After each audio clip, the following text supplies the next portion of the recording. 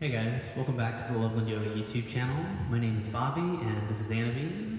Coming to you from our studio in Houston, Texas today with a tutorial on how to do handstand on the wall for beginners.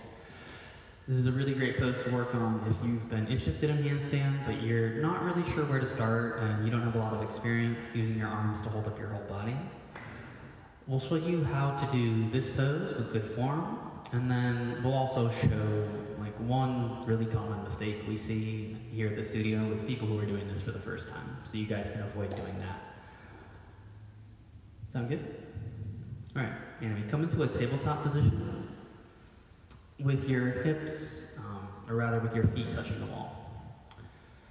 So just, for the starting alignment, just got our shoulders above her hands, got our hips above her knees, and she'll lift her hips up and back, sort of like down dog pose. All right, looks good. Now step one of your feet up, starting as high as it'll go. And then step the other foot up. All right, now send your hips up and towards the ceiling, so it feels like your hips are beginning to align over your shoulders and your hands. Okay, if you want to make it heavier, you can start to walk the feet down lower until you find a 90-degree angle. All right, and keep the elbows as straight as you can. All right, and then lift up one foot, and maybe the other one. This is a good pose to hold for about 30 seconds or about 5 breaths.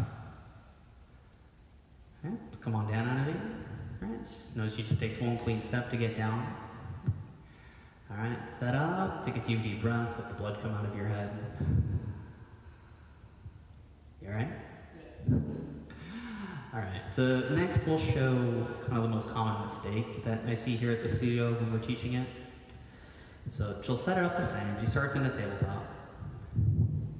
Okay, she steps one foot up really high and then the other.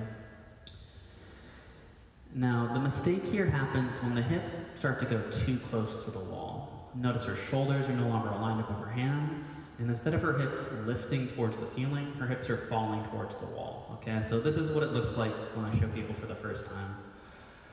So when you guys do this at home, just be aware that it might look like that. Yeah, it sucks, right? So just always think hips up, hips up, hips up, right? When you send your hips up, that's what'll put them over your shoulders and your hands.